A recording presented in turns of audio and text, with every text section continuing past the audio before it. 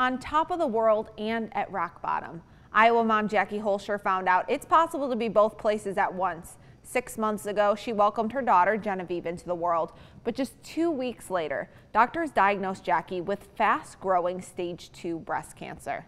I barely even had time to bond with my new baby, and then, you know, you have thoughts of, how is it that I just had this baby and now I may not be here to raise her or my other 2 kids.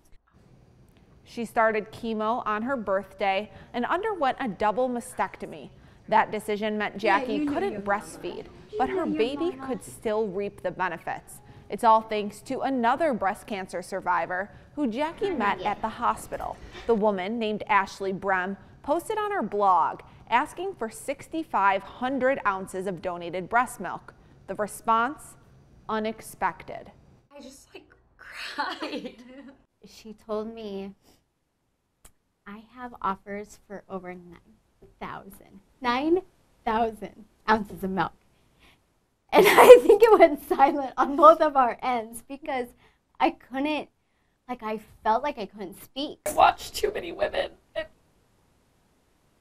go through this and the things they lose. So being able to give something and say, no, cancer, you don't get to do this, you don't get to control this, I think that's really so therapeutic, selfishly for me. Moms from Nebraska, Kansas, Florida, and even Canada sent milk to Jackie. She's storing it in freezers at a nearby hospital because there's no way she can fit it all at home.